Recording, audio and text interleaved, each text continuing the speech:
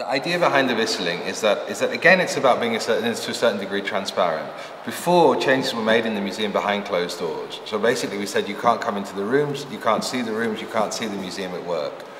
Of course, during a period of change, you're going to confront empty rooms because we're changing the works from one thing to another. So rather like when you're moving house, before you've arrived in the house, you have an empty house and then you put your furniture in. In the same sense, we have empty rooms. I'm not sure that empty rooms in themselves are not uninteresting. There's a whole tradition in art of showing empty rooms.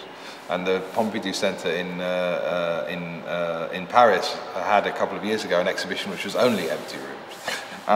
So I think it's quite interesting to see the architecture empty, particularly if you come back regularly, and also to see people at work in the architecture, actually realizing that it's a workplace and not only a place where everything is organized and constructed sort of nicely done so that you can't see any of the tricks behind.